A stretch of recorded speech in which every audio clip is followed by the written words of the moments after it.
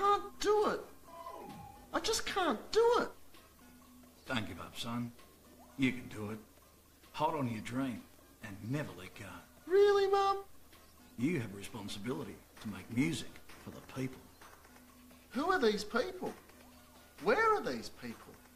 How do I find them? Son, they're everywhere.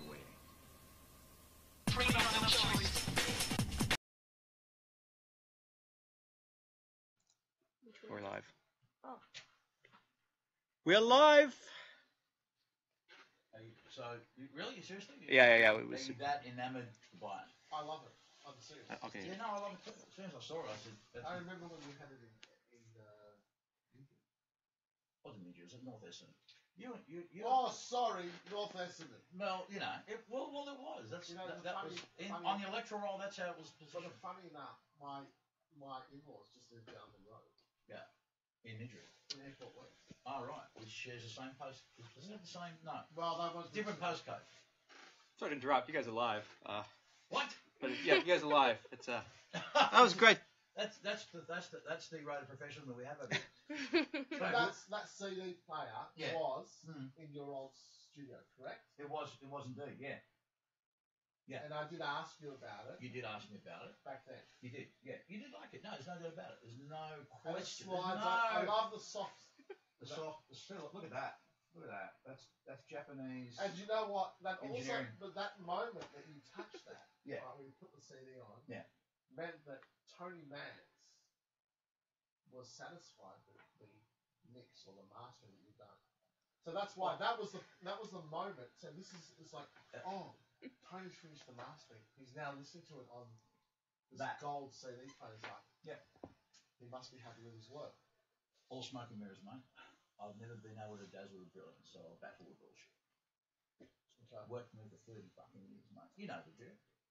Anyway, welcome to Mastering Music, Mastering Life. I'm Tony Jack de Vermats, and alongside me, a good friend, compatriot, colleague. Is David Jack the Bear Haberfeld? That's the guy. Mate. Mate. What a touching it. Oh, you know. That's how we roll. How are you, buddy? Okay. Yeah. Like I said, I feel a bit naked. I don't have shoes on. Yeah, well, But they can't see that. no, that's how we roll. Yeah. It's a shoes off studio. No. Beautiful to have you here, mate. So every time we need to catch up with each other, now there has to be a podcast so that others can be in amongst our private conversation to make it happen. Well, I just find it just as boring as if they weren't in the room or conversation, right? It's always been that way. Well, anyway, thanks for coming. Nice to see you. No, seriously, it's good to see you, buddy. Have a good day. Yeah, been a little while. Yeah. Happy 50th birthday, Dad. I love you, Dad. I love you too, son. I love you too. Speaking of which, I played the role of your mother once in the film clip, which we haven't seen for a while. Have you got that clip? Oh, that played in the intro. I I've seen that. I cannot believe it. I still I should be saying, I love you, Mum. I love you. I love you too, son. Mum, how come you're a man? Long story, son. Long story. Anyway, no, seriously, it's good to have you. Thanks for coming, mate. Thank you. How have you been? I've been okay. I've been good. Yeah? Well, quite a lot's happened since the last seen you. Yeah. Quite a lot's happened for you. Yeah. I had a shower. Yep. Was it the annual one or the biannual one? There's which? Oh, geez, I lose track. But yeah, I had a shower, ate a piece of fruit. And here we are. Here we are. A soft banana. Yeah, very nice. Banana has lots of potassium, is it? I believe so. Just don't look at me in the I mean- eye. I Just mean- don't look at me in the eye when you eat one.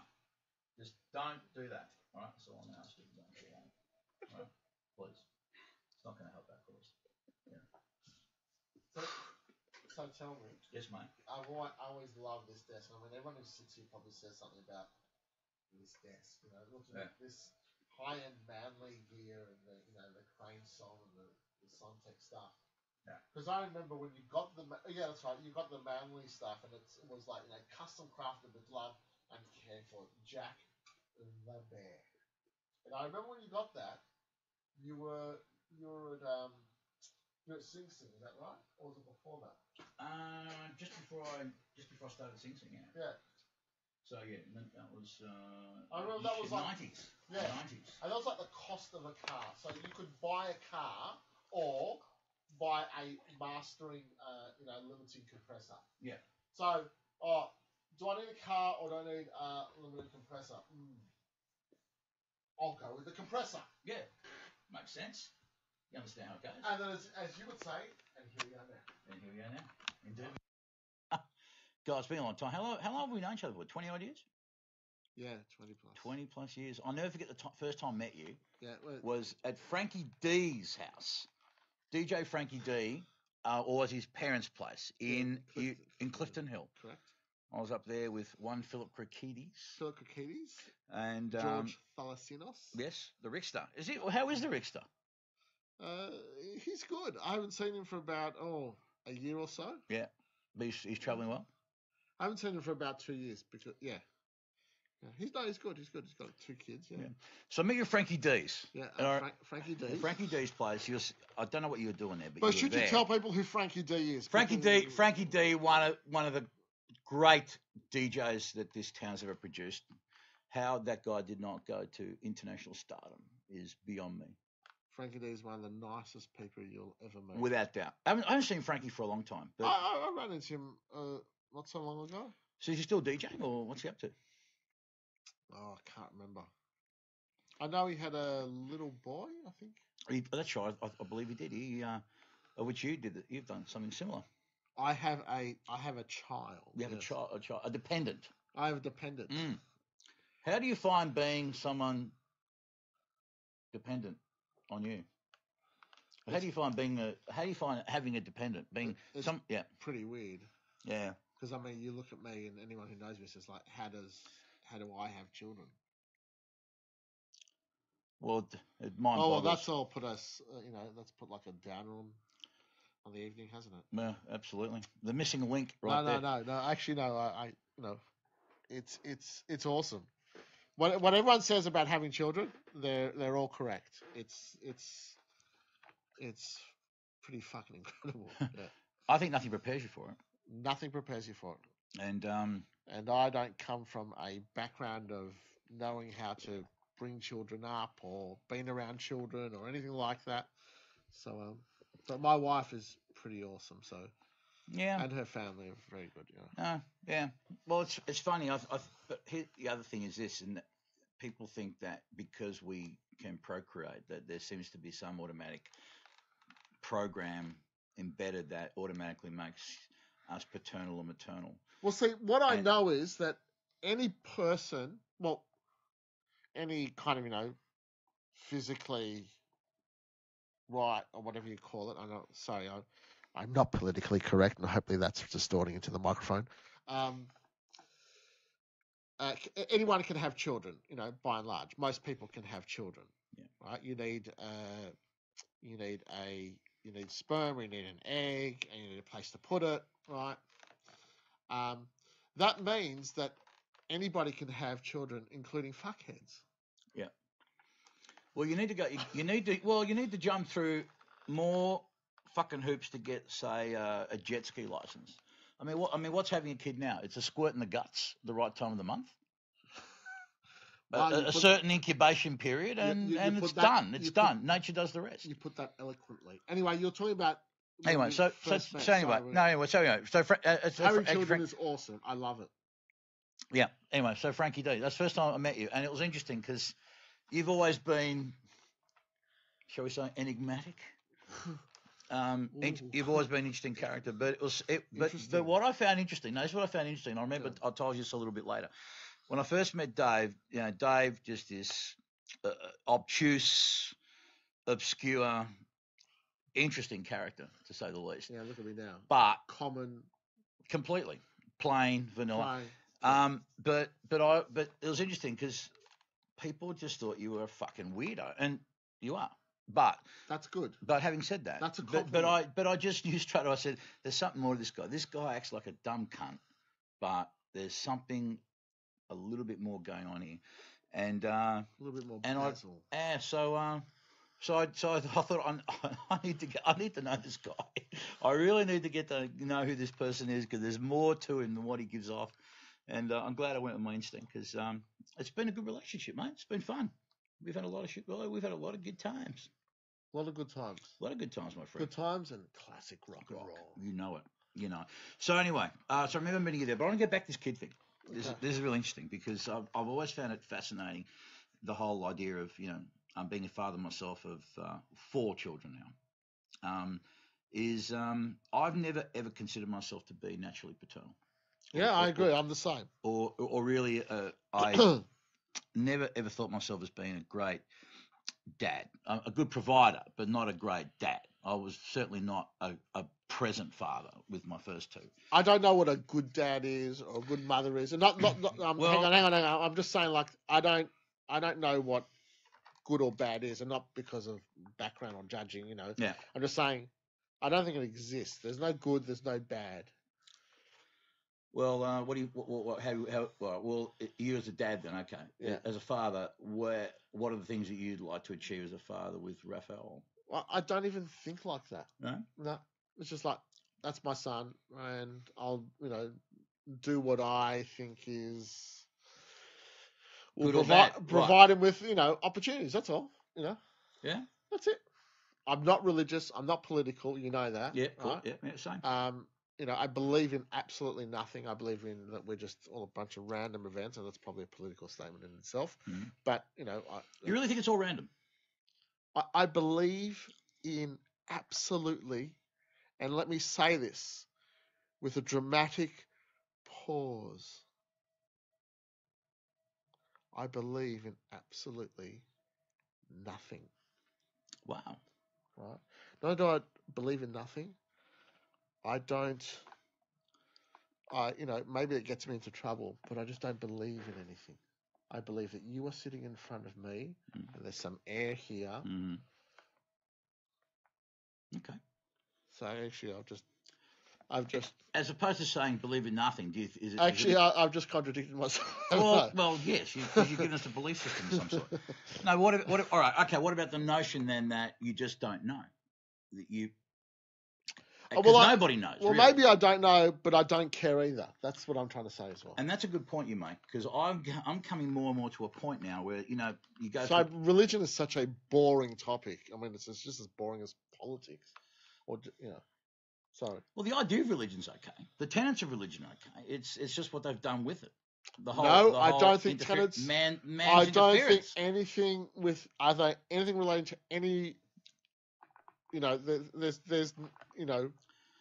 I don't want to say it, but it's just like I don't believe in anything, and you know, that's cool. When I believe in something, great. You know, there must be a lot going in your life that you need to think about. You know, the bunny rabbit chocolate. I don't know. Yeah. Zombie comes back with the chocolate and the bunnies. I don't know. Well, no, I don't buy into all that either. I don't. But I've come to a point now where I'm becoming happier. Hang on. And what's even funnier? What's even funnier is, people who become passionate about it, and then because I get politics and religion mixed up, and then people who vote, I find that hysterical. I find that the funniest thing I ever come across. Yeah. You vote. Why would you vote? Well, why would you even care to vote? I say to people, I'm a non-practicing nihilist. Okay.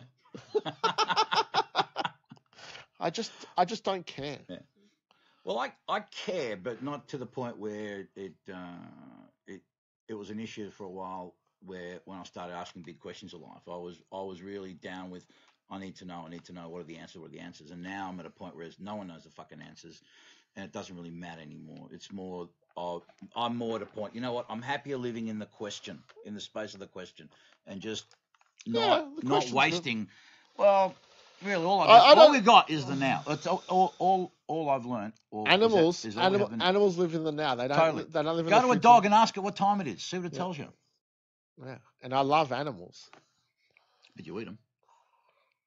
Yeah. Yeah, you love to eat them. But I don't have a relationship with the animals I eat. No. I don't humanize the animals that I eat. Well, see, that's part of the problem. But we don't have the relationship with the animals that we eat. No one understands where their food comes from these days. Yeah. Oh, where did that meat come from? Oh, in a plastic shrunk, So, pre-shrunk container. but you're starting to talk about politics now. No, I'm not. Can I The do it? po- Let's you not know do it. Let's the do- the no, no, politics no, of It's nothing- diet. no, sorry, no, it's not politics. Because I will eat anything. I will try absolutely anything. But I think it's nice to actually know where your food's coming from. Sure. That's all. I mean, that relationship, just understanding what's involved. From my fridge. Yeah. If Okay. it has to be refrigerated. Well, We have a pantry. yeah. Butler's pantry or Sorry? a butler's pantry? What's a butler's? Butlers, as in Butler's. Sorry. Jeeves. Yeah. Sorry, a butler's pantry. No, it's just it's kind of it's two cupboards. You open it up. No, two cupboard doors. Sorry, I can't even. Yeah. Sorry, I've been drinking all day. Yeah. Yeah, and that's where it comes from. I haven't been Like drinking magic. all day. Is It's it just like the something I chocolate say all bunny? the time. Is it like the chocolate bunny brings it there, or If the zombies? Do the zombies come back and put the food in there for you, or how does it work? That'd be pretty cool. It would be, wouldn't it? Brains, So anyway, listen, you've a lot of people would know you as a guy who's made the genre of music known as acid house / techno. Would that be reasonable? Yeah, acid house, acid techno, acid. When did you first come across? When did you first come across acid?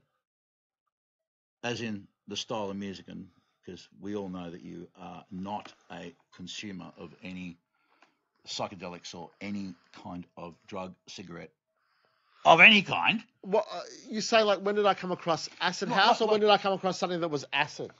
When did you first come across something that was acid? Well, when you first heard, when did you first hear acid?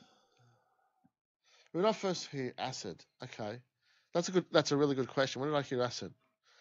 I heard acid in. What did I hear acid in? It must have been. I think I must have been. I'll tell you where I heard acid. Okay. When I first heard Devo, I heard acid. Right. So when I was a kid, the early 80s, I should say, when I heard Devo, we are not men, we are Devo, mm-hmm. I thought, that's acid. I didn't know it then because I wasn't that sophisticated as a teenager. Neither am I sophisticated now as an adult. But that was acid to me. That was like, this is freaky. Yeah. So that was the first time I heard acid in inverted commas. Yeah. Then the first time I heard acid house, yes, would have been something like, towards the later 80s, would have been something like Stacker Humanoid. Yeah. And I didn't know it was acid, but that was acid. Yeah. Well, I remember my first experience of listening to acid house, 88 at the Copa nightclub in Toronto. Right. And, wow. There was a DJ there called MK. Guy from New York who was playing there. New York. And he was, he was playing private parties for Madonna and people like that back in the day. And he bought these weird, and he wiped the floor. He completely wiped the fucking floor with this shit. Because what the fuck is this? And I was just really like, wow, this is really different. This is really, really different. I've never heard anything quite like it. I never heard anything like it. And then, but it took off. Yeah, I was. We were going to. In Melbourne, it was like Chasers and Checkpoint Charlie and Chevron. That was like 87, 88, mm-hmm. something like that. And yeah, then we were hearing acid. Yeah. Yeah. And you were quite enamored by it, I assume. Well, I don't know. I loved electronic music and going to these, and there's also Pure. Do you remember Mark James did Pure at the back of the Palace in St Kilda? That was acid. That was incredible. Mm-hmm. It was it's like a club, and he blackened the whole place out. And also Maze as well was really important. He blackened the whole place out with black plastic, and it was just like one strobe. Mhm. And like you walked in, you were walking into acid. Mm. You may not be hearing just acid, but I'm saying you walked in as like it took hold of all your senses. Yeah. You remember the smoke machines in the late 80s and the early 90s? Yeah, absolutely. And people were smoking as well in nightclubs. They were. It was like, this is like, I don't know where I am, and not that that's a bad thing, but still felt safe. And, today you go to nightclubs, there's maybe not as safe. I don't know, maybe I'm just old. But then there was a real sense of community in that it didn't matter if you didn't know anyone, you felt this kind of safeness. Mhm. Yeah, I don't know why I'm talking about that. But No, well, maybe because I'm a father now, you see. quite So possibly. So safety is important. Yeah. No. So you think current nightclub culture is lacking? You think it doesn't exist? Well, I wouldn't be an expert in current nightclub culture. You still get out and about a little bit. You still do gigs So what do you feel when you go? I mean, obviously, I know you just go in, do your gig. You're not going to be partying till No. 3:00. No, I perform and I come and I perform and not much has changed. Young people go to nightclubs, listen to loud music, drink alcohol. Yeah. And get involved. Find partners and enjoy themselves. Nothing much has changed. Nothing much has changed. People like to dance. They do. People something tribal about it. People like to listen to loud music. They do. Well, I've always said that the first sound we ever hear in the womb is the heartbeat of your mum. So rhythm is something that's innate in, and that's irrespective whether you're an electronic head or a rock head. There's something about a beat that just drives things. Oh, my son moves. He loves just the music from ads, and he just moves all the time. Yeah. He's always wriggling. We call him a wriggle bum because he's always wriggling. Is that something you're gonna encourage him to do? Or you encourage him to do what? With music. I mean, he's obviously gonna grow up in an environment anyhow where music he will do whatever the fuck he wants. Yeah, I understand that. But you don't think you'd he will aim low. Yeah. And it's all a bonus in there. None of this saying stupid. Oh, you're so wonderful and perfect. And have your bubble burst. No, I'm joking. I'm, of course, to whatever opportunity I can afford him. Absolutely. Yeah. So how'd you learn all your stuff?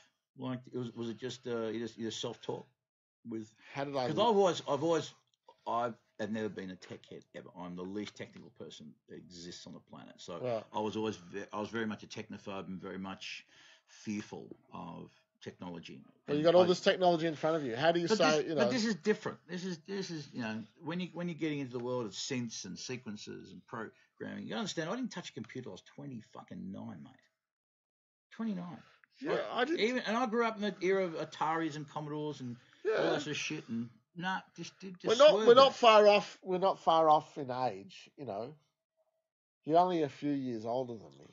Yeah, just a few. Well, But I mean, I was born 1969. 63. Okay, so there's what's math? 2 divided by 1, hold the 3, carry the 4. Log 10. You got a slide rule there? So it's like 6 years difference, right? Yeah.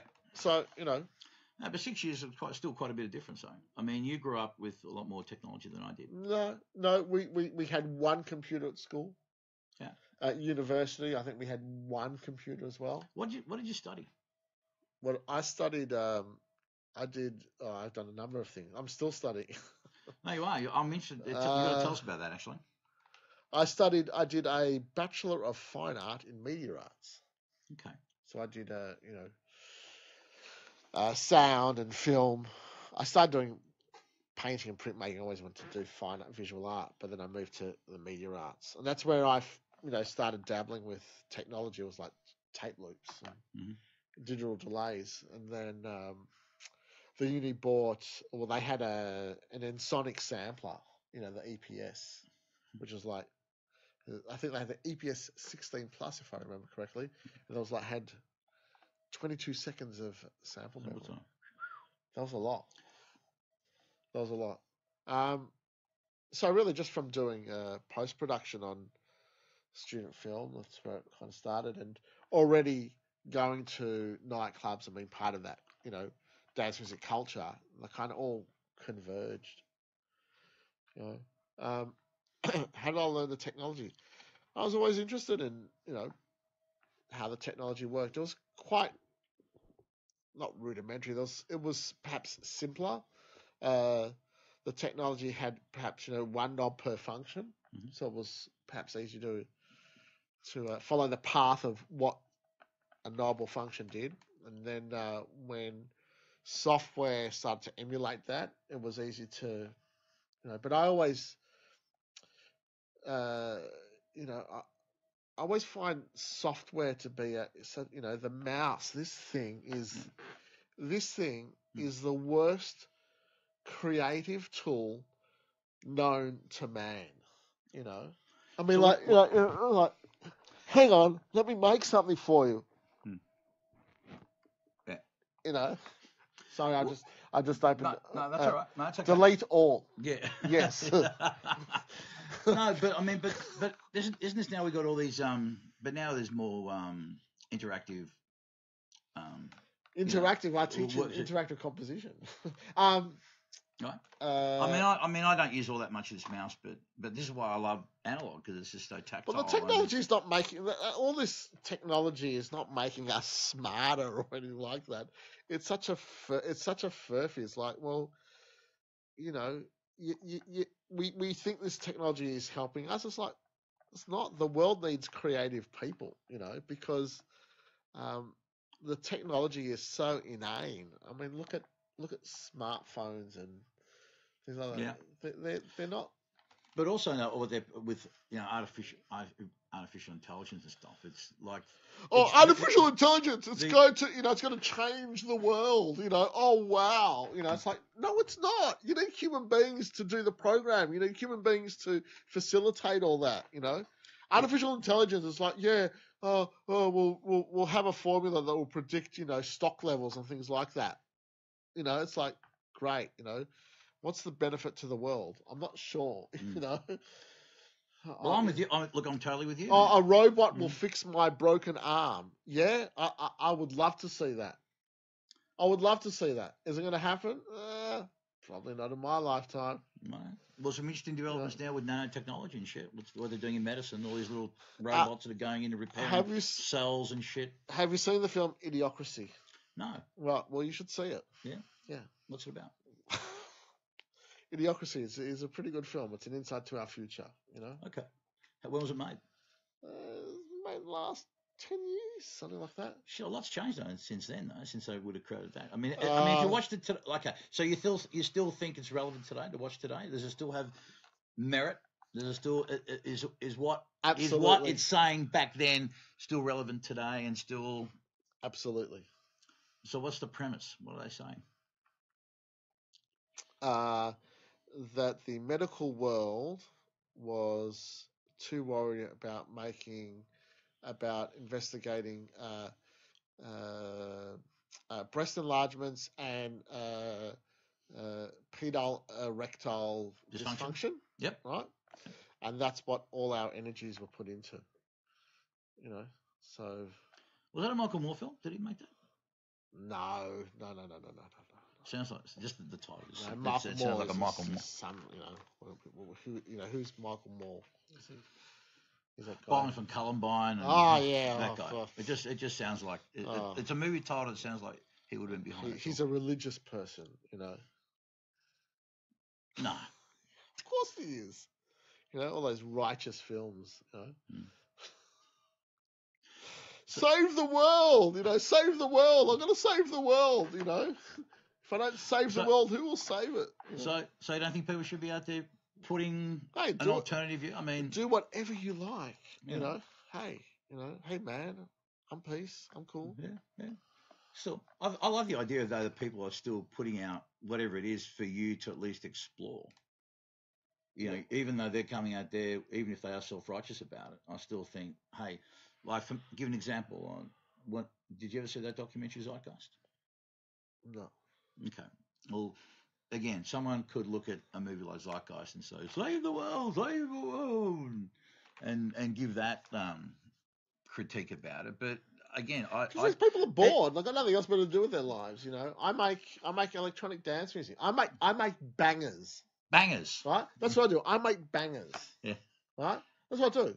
I'm not trying to save the world. I make bangers. You know what? I like making bangers. Nothing wrong with that. It gives me satisfaction. Yeah. If you like it, Well, fantastic. Well, these if people, you don't like it, but the same rule applies to these people too. Oh no, They're no, making no, no, docu- They're no, making doc. no, but they're trying to say to people, hey, listen, look at these, look what's happening. Look how bad this is. Look how good this is. Look how bad this is. It's like, hey, we're human beings. We're horrible.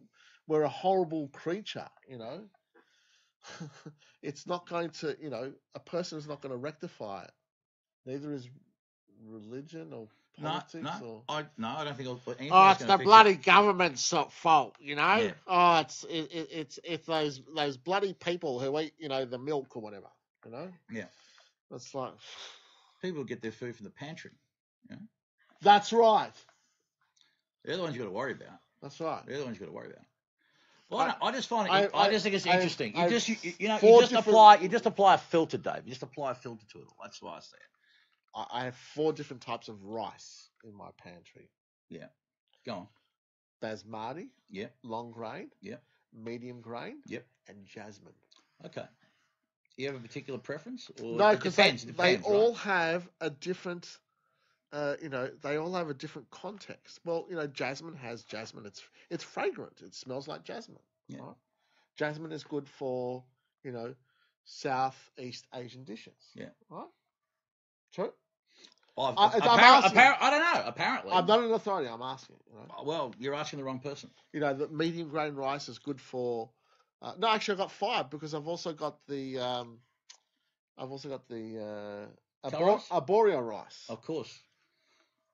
Risotto, mate. Now that is a skill. So life can be. Are you good at risotto? Give us your risotto tip. Give us a good risotto tip to make a good risotto. A good. Or you want the key to a good risotto? Go on, tell me. Heat your stock. Heat. Don't ever put cold stock Mm. into your pan where you got the rice. Okay. Never. And you just ladle it little bit by little bit. Is there a technique Well, involved here? you all do it in the one pot, but you have the stock. Not boiling, but quite hot. Okay. So on the verge. And saute. Make sure when you add the wine that it goes through. So what we're talking about? Religion. Yeah. No, don't talk about religion. That's right. So you're doing a PhD? Yeah. Why you ask me that? Because I'm fascinated to know more about it. Because I remember you were telling me while you were going through the process of. So what's this in aid of? My employment. Okay. So I I stay employed. Are you gainfully employed? Gainfully employed? Well, I've got a child now, as you know.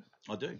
And, my wife likes nice things. Yep. I like nice things. Yeah, yeah. I've Well, always, you're a man that's got 5 different kinds of rice in his pantry. So there you go. Yeah. So you're at Melbourne Uni. I work at Melbourne Uni. Okay. I work. Well, What? yeah. Okay. So what are you doing at Melbourne Uni? Is that where you're doing the PhD or? No, I'm not. I work at the University of Melbourne. In what capacity? What is your title? What do you do? How do you earn? Right. Okay, if you could just stop swiveling your chair and sit down and relax. And those who are watching, if you could just take a deep breath, because I will have to explain this. Okay. I am a lecturer in music. The program is interactive composition, and I am employed by the Melbourne Conservatorium of Music, the faculty of the VCA and Melbourne Conservatorium of Music at the University of Melbourne. Excellent. I am doing my PhD in composition at Monash University. Okay. Go ahead, you are next in queue. Next call, thanks. Thank you, caller. So how did this all come about? Well, I'm an overeducated art fuck who likes electronic music, and I kept going to university so I could get access to studios and gear. Yeah. and I became somewhat of an accidental Academic. But actually, no, I actually really enjoy teaching, because when you teach, you actually learn a lot about your own practice and what you do. So I am saying this sincerely. It's I actually do. I pinch myself that I teach people what I do, or how I do, and I see their successes. It's quite humbling. It is. Yeah. It is. I agree. I think as someone that mentors kids, I agree that whole principle that the Russians say, when I teach, I learn, and so the more you outwardly, That's right. You do, and there's something very satisfying about being around kids and. Can I get a glass of water? Yes, you can go. Go. But there's definitely very satisfying. Good answer. Yeah. Thanks for coming. Nice knowing you. But no, seriously, dealing with kids is great, and watching them because particularly when it comes into the there you go, love it. You want to gargle on that too for a sec? But I think when it comes especially to the whole kids who are artistic and creative, I think they benefit. Technology is not going to save the world. It's creative people, because you need creative thinkers to be able to contextualize all this. I completely agree. Yeah, I completely agree. But that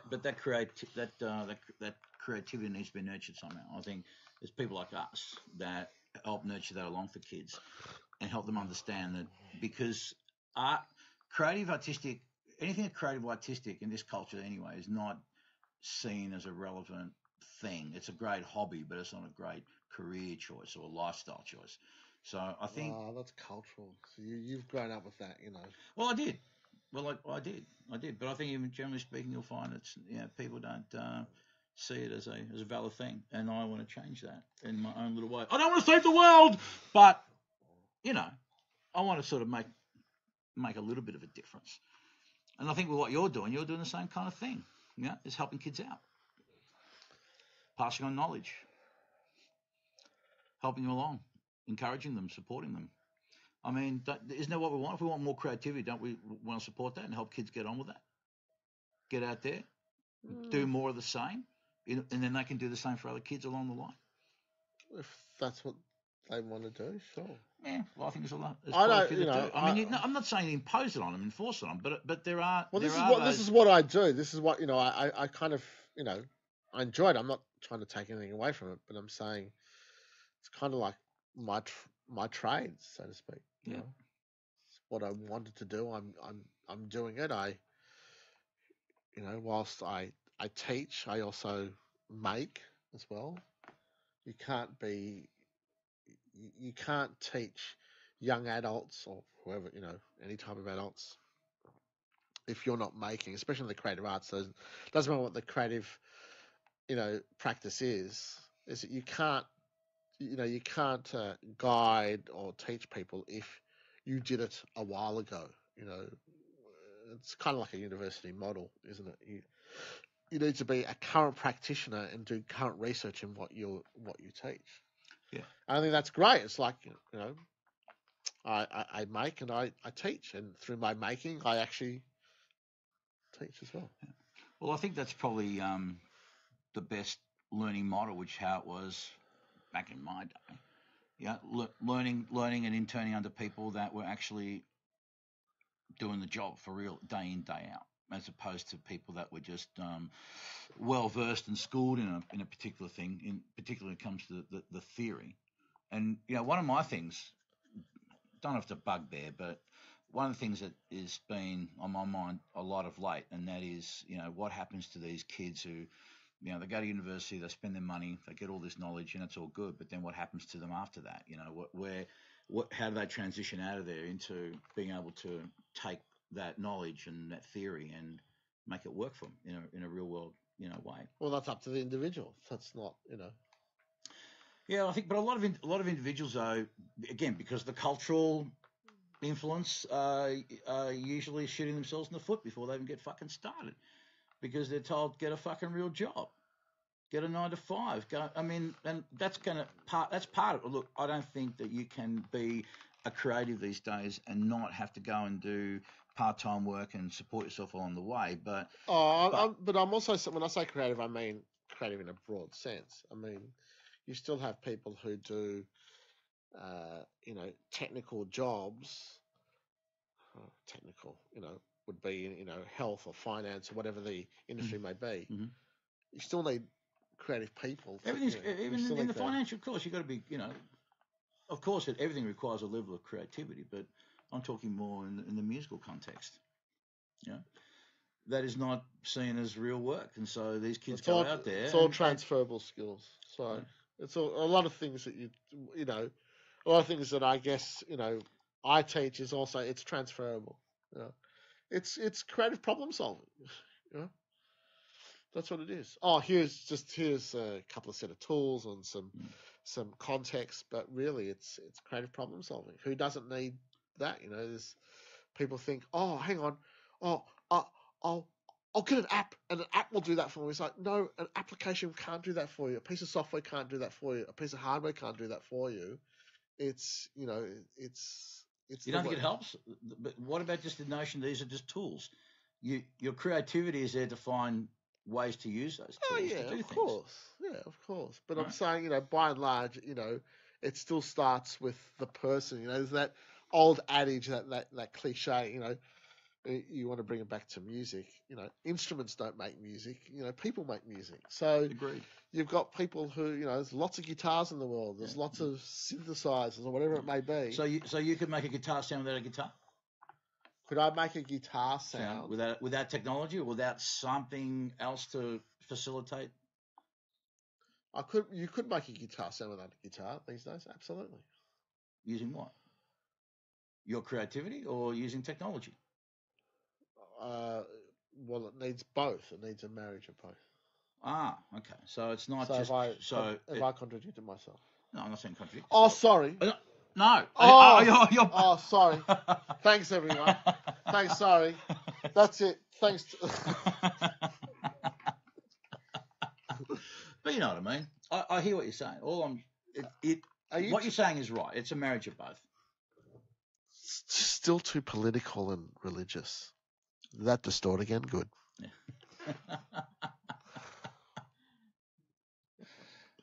God, you're saying no. Your show, mate. No, it's your show. This is about you. No, I insist. No. I won't have it. No one wants to hear me. My nasally voice, You know. How you going, Yeah, how much they charge you?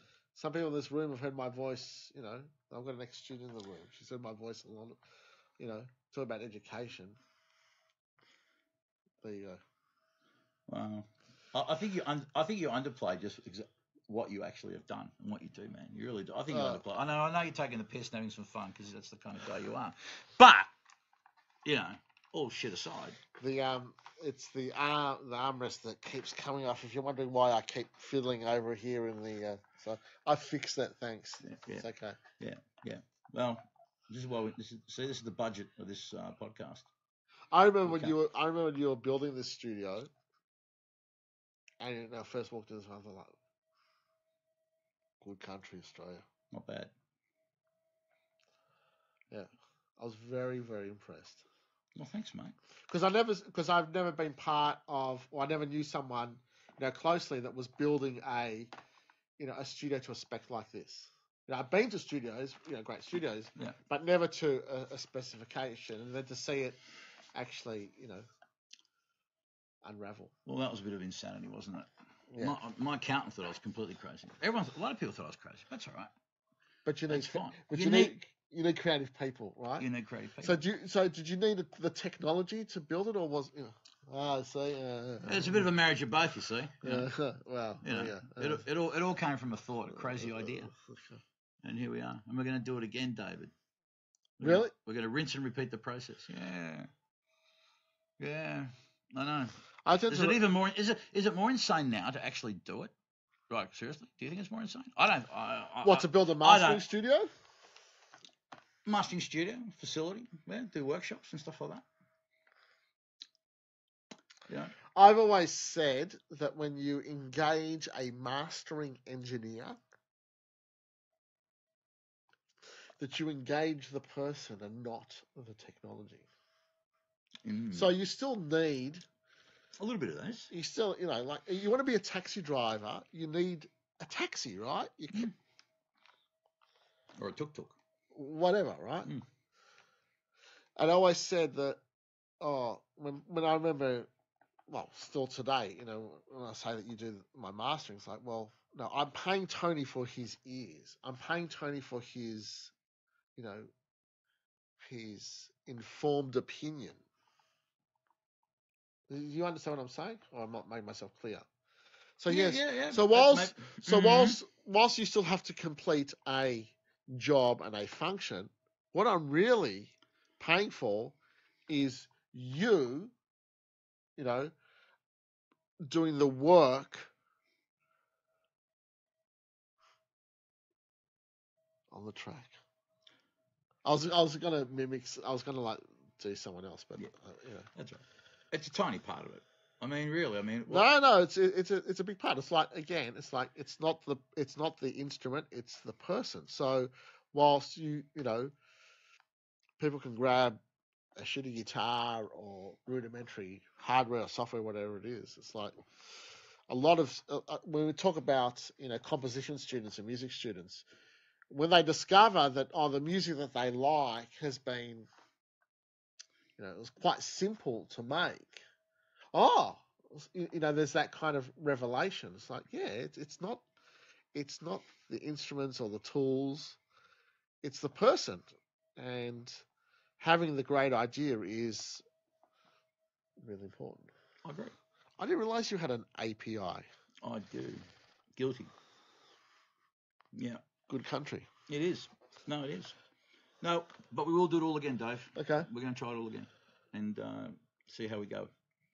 But this time, using it as a place where kids can come and actually do some real world, this whole real world experience stuff, albeit, it's not like a 3 or 4 year internship, but it's still just a place where kids can actually experience some real world. And when you say kids, you're saying like, 10-year-olds, 5-year-olds, 18, 17, 18, 35 or so. So anyone that young adults. Young adults.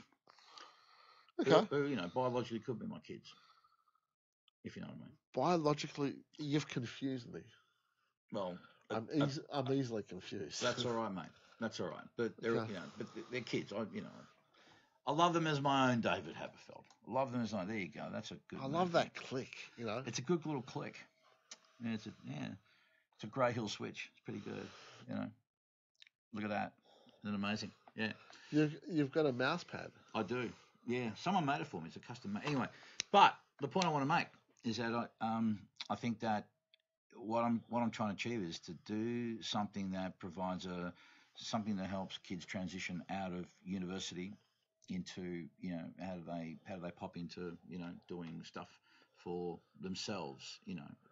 They've just for the ones who choose to do so. My advice is to those people to keep your eye on the prize. Everyone's got to do shitty jobs, but the shitty job doesn't define us. Yeah. It's the eye on the prize. It's keep making. If you want the world to hear what you do, you've got to keep making, and you've got to keep putting it out there. Like, the great question is that I have students say, I've done this and I'm thinking, or there's a label or a publisher or whatever the context may be, someone else is interested in it. Should I do it? Yes. It's like, where what is the reasoning for not doing it? Well, I like the idea of why should you do it? It's like the same reason my dog Aaron would lick his balls, because he could. Because you can. As simple as that. You do it because you can, and you like it, and you love it. And this is what I'm saying before about encouraging kids to do it. There are kids who really are enthusiastic. They want to go out. They want to do shit. And as I said, culturally, they're shot in the foot. They shoot themselves. Yes, I agree. It's definitely an individual thing. You're not going to get every single kid out there, despite the fact they have a passion for it, that they're going to do it. But there are those who, with the right guidance and helping them so they can help themselves, they can do some really great things. But I'm inspired by all this shit, man, because I was mentored by fucking amazing people as a kid who didn't know me from a bar of shit. but yet they took time out to take me under their wing because they just saw how ridiculously enthusiastic I was. And so they said, right, and again, you can only help a kid that wants to help themselves. But having said that, there are those kids who are kind of on that tipping point, and they, deep down, they really want to do it, but they just feel that they just need a little, again, I like to think of myself as a domino. I want to be a domino. Just if I can tip a domino, that helps set off a chain reaction. That kid goes off on his path. I may never know or hear about this fucking kid, and that's fine. But if you can be that person that sets them off, that's all you really need to do. And sometimes that's all it takes, mate. Okay, I'm going to tell you a story about Tony Jack the Bear Mans. Okay, I'm about to change things up. Ready? So I've known Tony 20 odd years. Okay. Now when I met Tony, he was about 250 kilos. Is that right? Give or take 20. No, 170. Yeah, that's right. Close enough. So round figures. Yeah. So Tony had a lot of hair, drank a lot of Coke. I remember one of the caveats every time he used to go to the studio was like, bring a bottle of Coke. Remember? Yeah, it was. Yeah. Bring a bottle of Coke, and don't bring 1 litre. Don't bring 2 litres. Back in the 90s, you used to be able to buy 3 litres of Coke. You did. Now I don't drink Coke. Well, I mean, I drink Coke, but it's not something I would buy. I bought it for you. Yeah. So Tony would sit in his throne and master your music. And then he would go over to the soft touch CD player. What's the Sony? What is it? The Sony CDP X3000. The Sony. Yeah. That's for me in your will. I'll tell you that much. Okay. Okay. Yeah. So Tony. I think the first time you mastered something for me was in your lounge room in the northern suburbs. Correct. And then you had the studio that you built in the Fibro Shack in the That's back right. of the house. Yeah. In Nidri. No, sorry. North Essendon. Airport West. Essendon Fields. Yeah. Lamana, we shop at Lamana. Yeah, we love Lamana. Beautiful people. Yeah. And now there was a time where I didn't see you, right? There was a few years we were in touch. Still spoke to one another. And I think this was early 2000s. Am I correct? Mm-hmm. Give me the dates if I'm, I don't have the exact date, but early 2000s. Yeah. And Tony, when I met Tony 20 odd years ago, what's it called when you put ink underneath the epidermis? What's it called? Drawing. The ones that all the baristas have. What's it called? Tattoos, right? Oh, yeah. Mm. So, can you see this? Yeah. So, if you can see, Tony Jack the Bear Mans is, I don't know what the cool word is, so please excuse me, has got lots of drawings on his skin. Yeah. I'm a colourful character. Is that what you call it? I'm saying, this guy has got, right? Oh, yeah. Right. Look, this guy is covered, right? When Tony did the video clip as he played my mother, there was no drawings on him. Can I say that?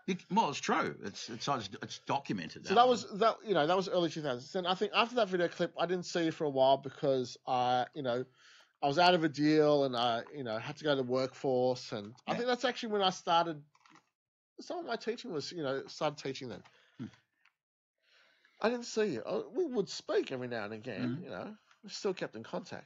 And then I saw Tony. Would have been 2004, 2005, or maybe a bit later. Maybe a bit later. And now, which camera am I looking at? But I look right into the camera. So I was speaking to Tony, and I couldn't tell over the phone that Tony started to lose a lot of weight. I think maybe you even told me. But I was like, yeah, me. I look like a condom filled with plums. I understood Tony's struggle. But I hadn't seen him. And then I think around 2008, I saw him. He was down to, you'd lost maybe half your weight. Yeah. Easy. Yeah. Shaved his head. But the thing that stuck out to me was drawings on his skin. I went from seeing Tony without any drawings. Sorry, what are they called? Tattoos. So, I know it's tattoos, right? From no tattoos to completely covered. You had transformed. That's what you call it? Now, you look at Tony. I mean, you are of proper weight, healthy. What was the martial art you used to do? Or you still do it? I've done several, but The one with the Mossad and everything. Oh, yeah. No, did a little Sistema. Yeah. What? Sistema. A little bit of Sistema. You're thinking of Krav Maga. I don't know. Anyway. If there's subtitles, you'll understand what he's saying because I don't understand what he's saying to me either. Whatever. Blah, blah, blah, blah. Yeah. So he did martial art, right? So Yeah, with that. yeah, and you got fit. Yes, I did. So now what's happened is I have become the old Tony. And you've and I've become the new David. I've become the new David. That's not going to work. But I was thinking of getting a tattoo on my back, but I've missed the opportunity because I wanted many years ago to get a tattoo of my back on my back. Yeah. And I wanted to see how it moved over time. But now I'm an old guy. I've missed that opportunity. I wouldn't recommend it. No. No. But you are covered. And your legs as well. Yeah, there's a couple there. Yeah. So the point being, David, the moral of the story is there's no moral. I don't believe in morals. There's no morals. I just say, I hadn't seen you for a number of years, and it's amazing how you transformed. Oh, okay. I'm not judging. I'm saying, no, I take it on board. No, it's actually, thank you. No, thank you. No. Thank you because I saw you transform. Well, thank you, my friend. No. I thank you. You're having me as a guest. I should be thanking you. Well, no, I should be thanking you for coming on as my guest. No, because culturally, please. I need to thank you for asking me. Okay. So thank you. Well, no, and thank you for coming No. I can't accept your thanks. I can't accept your gratuity. I have to thank you. Okay. Well, can we just thank each other? Thank you. Thank you. Very good. Is that... Well... Go on. But no, I appreciate that. But it was... not embarrassing, but anyhow. But we all but we all go through transformation, mate. That's the whole idea. You said before, right? You made a point of in your teaching. You want to be currently practicing what it is you're teaching. No, no. Hang on, you misunderstood. Go on. I have to practice. I have to do research. So my research is practice-led. Okay. So I make, I compose, and then I can teach. As somebody that identifies as being a mentor, I need to be... As a mentor, you need to be leading by example. That's right, yeah. That's exactly what I'm trying to make, right? So yes. Sorry. Yeah. We right now? Yeah. You got that there? So what are you working on musically? My PhD. Are you actually making any records at the moment? Are you my PhD is a folio of creative work. Yeah, absolutely. Okay. And a dissertation. Yeah. Dissertation. I've never heard that word. That's great. Well, it's an exegesis. Okay. If you really want to get technical. Well, okay. So explain that to me. As a dumb cunt that doesn't get it, help me out here, please. Please, David. Please. Well, I do. My research is a folio of work of music, and the exegesis is the written component explaining what I've done. Okay. Whereas in a... Will you be releasing this stuff? Will any of these compositions be going out into the public forum as opposed to just... Yeah, of course, yeah. Okay, so you'll put it out as an album or some singles? Yeah, exactly. It's like an album. That's what I'm working on. Yeah. Okay. It's an album of sorts. But I'm always making music. Lots of projects with other people as well. Lots of collaborations. Yeah. You've been a great collaborator. Well, thanks, Tony. I appreciate that. You're a great collaborator. Now, listen, I just came out of left field now.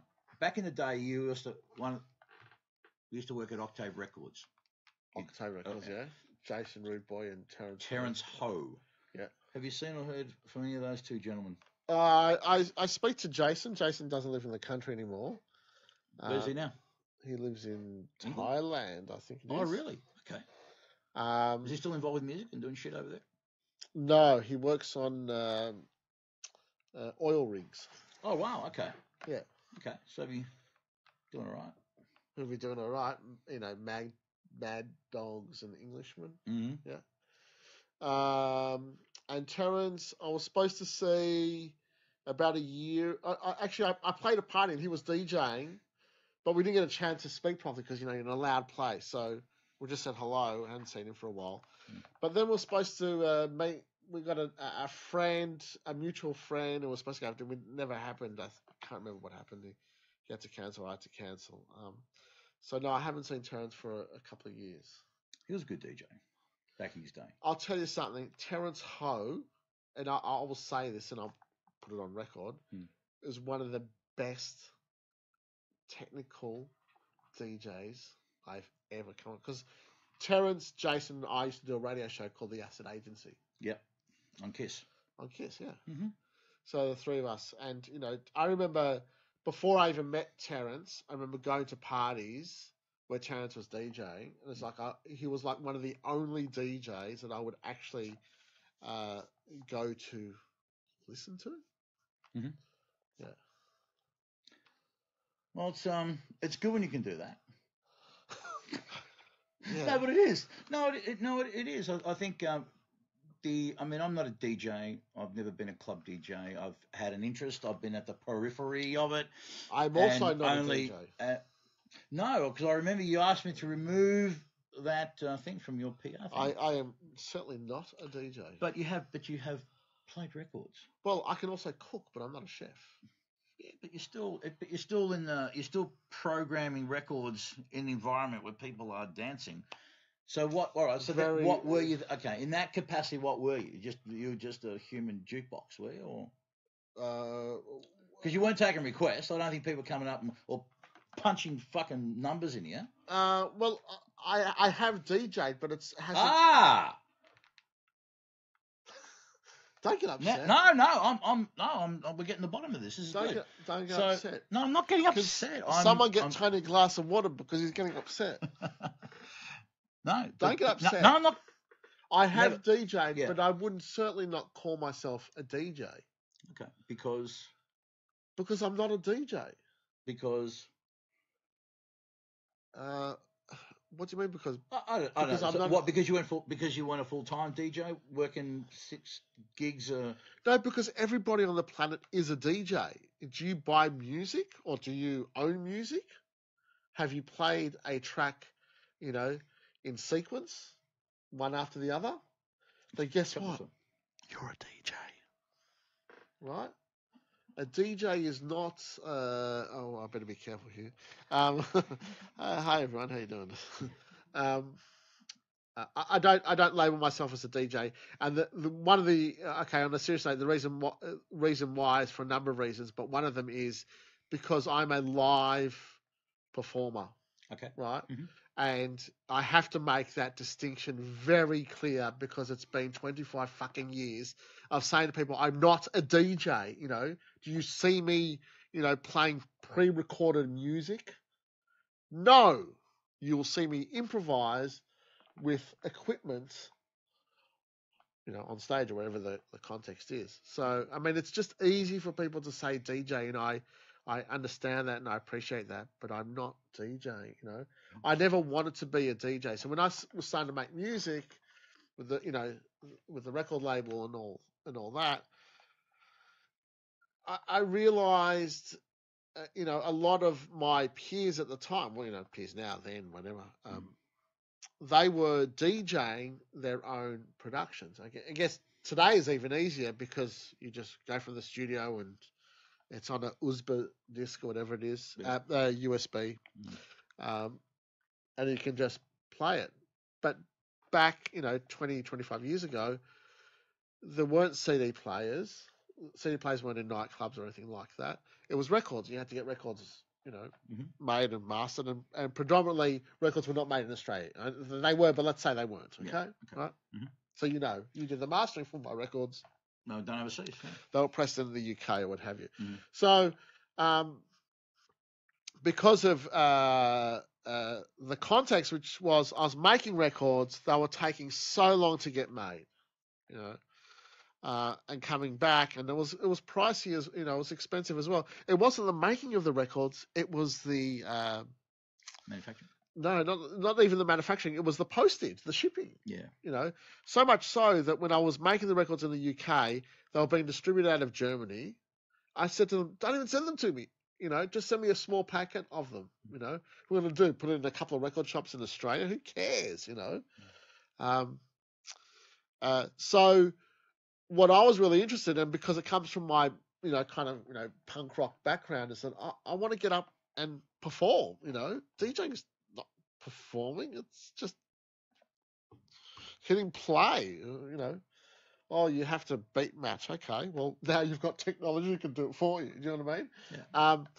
So I was forced into DJing because a lot of places, didn't understand what you're going to bring your studio. And so there were times where I did actually DJ because I was collecting music on record. I was buying music on record, but my focus was to perform live. Yeah. And once I got traction with that, then there was really no DJ whatsoever.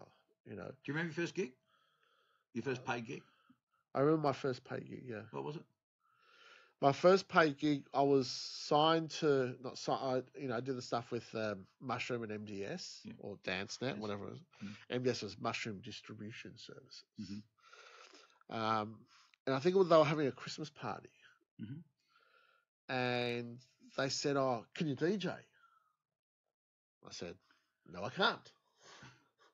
But I'll tell you what I'll do, right? This is what I'll do for you. You got a pretty smile. This is what I'll do for you, right?" And I hadn't rehearsed this. I didn't know what was going to be. I'll play live. Oh yeah, what's that? Yeah, what are you gonna do? Yeah. So I brought a drum machine, 909 303, and did it. Played for maybe 15, 20 minutes. Right?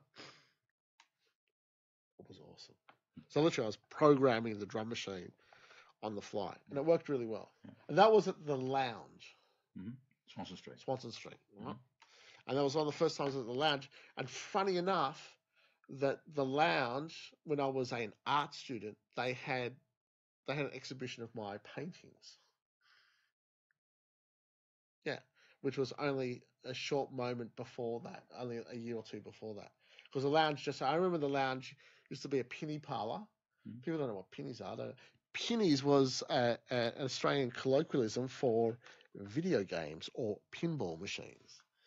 So it was a pinball parlour, and when I was a teenager, I was addicted to pinball, not just video games, but actual pinball. I still to this day, I've said to my wife, I really want a really awesome pinball machine. Not a vintage one. I want like a modern one, and that would be my dream. Anyway, I'm back in the room. So I remember the Lounge was a penny parlour, then became a strip joint, and then it turned into the Lounge. And then soon after that, Revolver opened up. And you'll see this because I've done the Revolver 20th anniversary book, and really the first, because that gig that I did for MDS was a private party. It wasn't public, right? Even though I was paid. But the public one was at Revolver on their opening week. Okay. You want to hear the story, don't you? Of course I do. Right. I'll get some water. One sec. Go to a commercial break. Actually, one of your gigs that you did at Revolver, I remember, was when you brought out our friend Finn O'Hanlon. Finbar O'Hanlon. Finbar O'Hanlon. Captain Badass. Indeed. And Grease Lightning was Phil Brophy on keyboards. Yeah. So my first gig at Revolver was Tina, who was the booker, she knew Jason Rude Boy. And Jason had suggested to her that Honey Smack to play, right? Now, I've known Tina back in the Acid House days, the late 80s, going to, the clubs. but she didn't connect me to Honey Smack whatsoever because Honey Smack was quite ambiguous at that time. I didn't care about saying, "Hey, it's me, David Haberfeld. I'm awesome," but there was none of that. Right? Well, there was a bit of it. So Jason said, "I'll come and speak to Tina," and I went and had a look at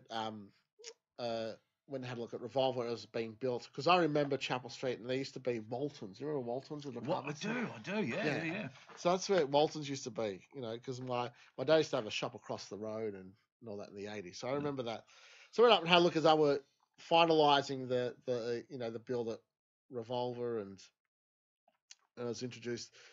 I was with Jason and Tina and Jason says, Honey Smack. She goes, yeah, we'd love to get Honey Smack. But she didn't realise it. He goes, well, that's David. She goes, you're Honey Smack? I said, yeah. She had no idea. It was quite funny. So she said, yeah, we want you to DJ. I said, I'm not DJing. But what I can do for you is play live. Okay? So again, it was still a relatively new thing, it was particularly in Australia, let's say. It was, yeah. Live electronica, what the, So kind of, a bit of convincing, but she said, yeah, you're playing with, I can't remember, I think it was the Mavises. Do you remember the Mavises? I do, yes, I do. Yeah. I think it was the Mavises was like the headline act, but I can't remember. I definitely did play with the Mavises a couple of times. I don't know if it was that particular night. Anyway, she said, great, want you to play live. She goes, how long do you play for? I said, I don't know, 20 minutes. 20 minutes? Like, today it's like 1 hour, you know what I mean? Anyway, so I thought that was funny. Cat laughter.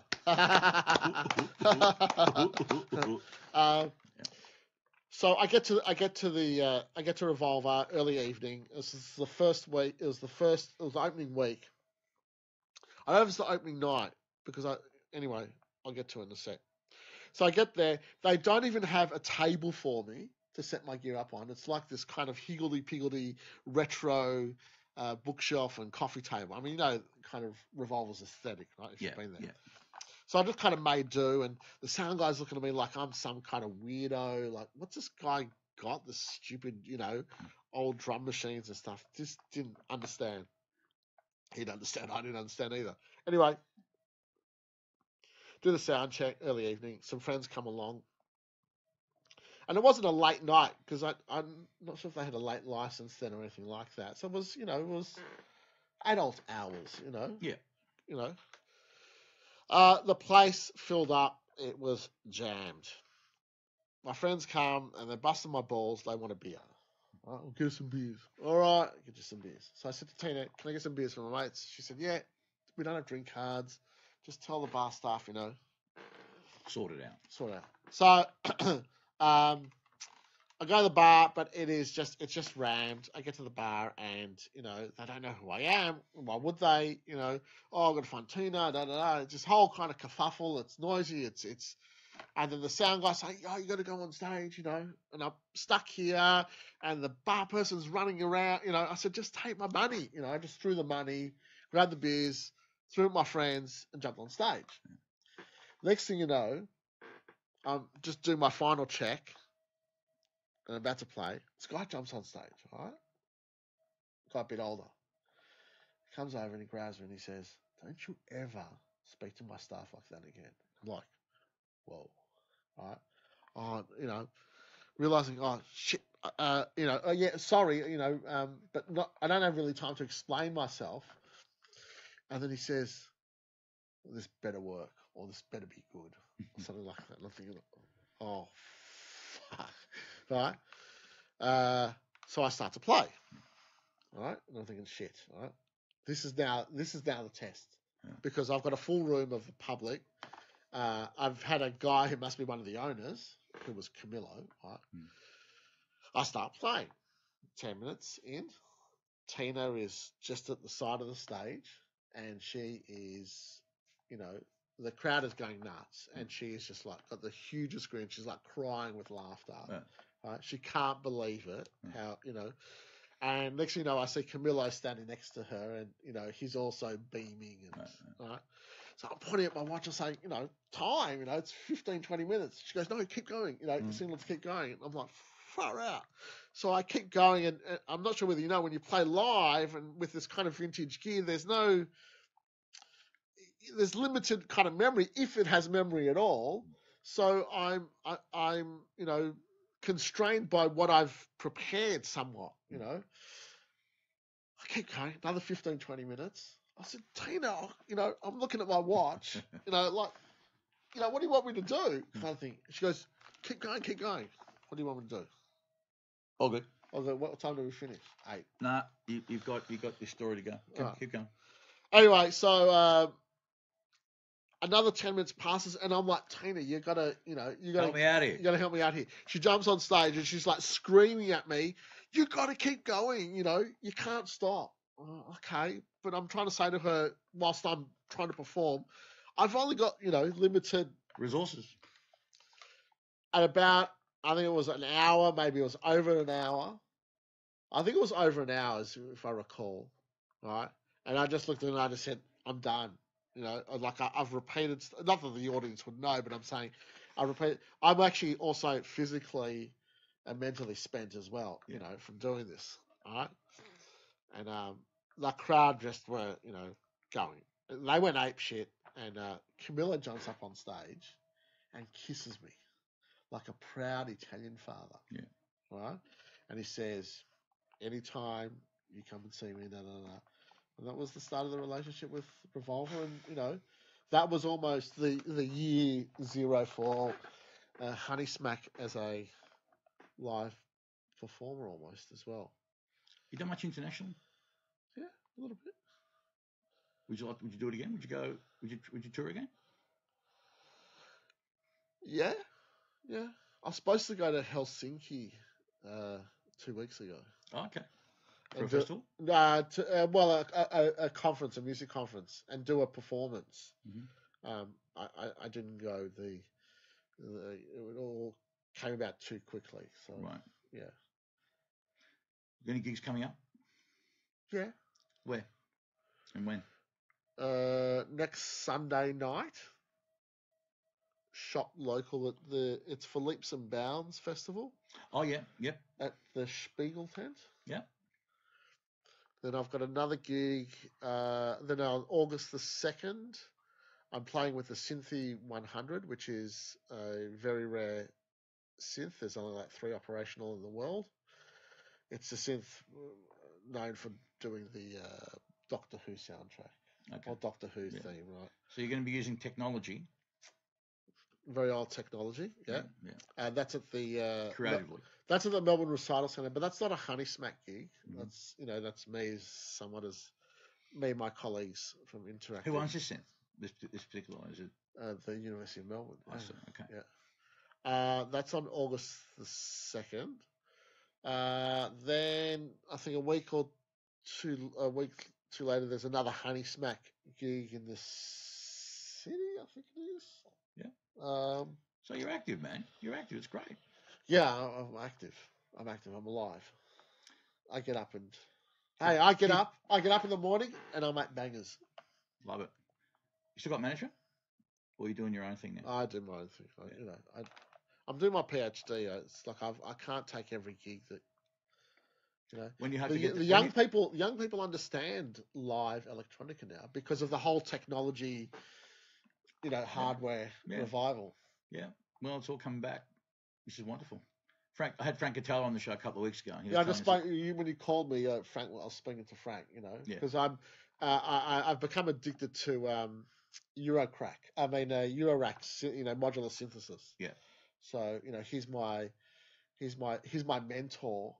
He's my confidant. I have to speak to him and to, and Celestino as well. Who I was partners with in Acid Jack. So we're looking at doing the whole Acid Jack thing again. Right. And it's going to be banging. More bangers. We only, right? And Frank Catella can tell you this himself. Yeah. We only make bangers. That's all. That's all that matters, right? Bangers. Bring them out. Dave, we're going to get out of here. Yeah, we got to go get some food, I think. Chicken Adventure. Chicken Adventure. Let's go on Sydney Road Chicken Adventure. Chicken Adventure. There's got to be one happening at some point, Danny. Chicken Adventure. Explain the Chicken Adventure before you go. Chicken Adventure is actually it was Philip. Truth be known, Philip. The Chicken Adventure was the creation of one Philip Krikides, where we used to go and get that little. There's a little charcoal chicken shop on Sydney Road, near the corner of Albion Street, and I forget it's changed names now, but anyhow, but nonetheless, that's where you go get your charcoal chicken wrap. So we catch up there and have a chicken adventure. And but then there was the one in Station Street in Fairfield. Well, that was kind of our take on it. The original, like OG, OG is Sydney Road. Original gangster. Yeah. That's the birthplace. That's when the anthropologist in 40,000 years from now dig up the site and they will find this is where the chicken adventure happened. And kids will be learning about chicken adventures and stuff. Yeah. The chicken adventure. So I think we'll go for a Sunday night chicken adventure. Anyway, buddy. Thank you, Tony. Thanks very much. I've ever chewed everyone's ear off. Nah. Are you still watching all the way to the end? I was how you forward through that. I think every week we've been going on an upward. Yeah. Oh, okay. Great. Excellent. Yeah. Shit. What? Okay. Fuck. Yeah. Every week we've been going on an upward trajectory, but today we will probably see the beginning of the end. Yeah, absolutely. You've had me. The quality of the show has completely, collapsed with someone like me. Well, what can I say? I ran out of options for this week, mate. So but you were the you're the worst of the bad bunch. I'm the ringer. I'm the a banger. You're a banger. That's what you are. Bangers. Yeah. All right, buddy. Thanks again. Thanks. It was good. It was good having you on. When you finish your pitch, when you when you is there a time limit on this? Of course, there's a time limit. So when do you need to get it done by? As soon as possible. I see. All right then. Well, good luck with that. I wish you well. We'll have a celebratory chicken adventure upon your receiving of your doctorate, and then I will be referring to you as Doctor. Absolutely. David. Absolutely. Oh, and I will insist on calling you Doctor. Oh, I will insist. Yes. All right. I will insist. No, thank you. Right. I think Telstra already called me a doctor on my bills. Yeah. I don't know why. Do you get a discount as a doctor? You can get professional loans at bank. So if you have a greater earning capacity to pay loans, I'll give you less interest. But poor schmucks like myself, I'm just an academic, Well, I'm happy with if I buy more since, Buy more since. All right. Anyway, mate, thank you. Really, it was great. Let's touch hands. Let's do that. What's that? Don't worry about it. It's a story in itself. We'll talk about it over a chicken adventure. Anyway, hey, thanks very much. Thanks to everyone who was watching and participated tonight. It was wonderful. It was good fun, mate. But next time when we catch up, we don't have to do it under the guise of it has to be with cameras and shit. All right. So it's not a small setup here. It's a large setup. It's reasonable. That's Backline Project. You can blame him. That's Thomas Overend's fault. Hello, Thomas. Thanks, Thomas. And Tennille's partner's fault too. And Joe. Yeah, thank you, Joe. Thanks for being there. We got a little support crew. Anyway, so thanks very much, everyone, for watching. It was great having you, and we'll look forward to your company next week. And as I always say, Dave, be nice to each other, but more importantly, be nice to yourself, motherfucker. Love you, fucker. You're awesome. Love you guys too. Have a good one. Talk to you soon.